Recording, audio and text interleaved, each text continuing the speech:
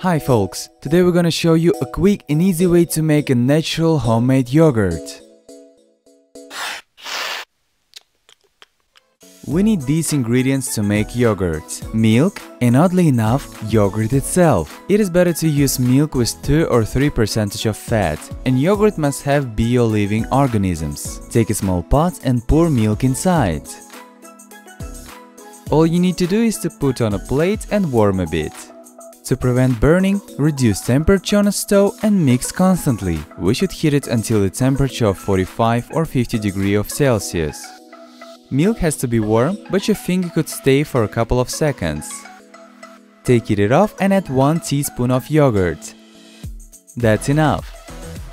Now you should mix it thoroughly until yogurt will be completely dissolved. Then we take a container to pour our mixture and cover with lid, so nothing will get inside. You only need to put our jars to warm place, roll up with a towel or cover it with a hat and leave for a night. During this time magic happens, and in the morning we will get 1 liter of natural yogurt. Just look how dense it is. The yogurt isn't sweet because we didn't put there any sugar, so you can cut and add your favorite fruits. Couple spoons of jam. Actually, whatever you want. Corns, honey, or just sugar.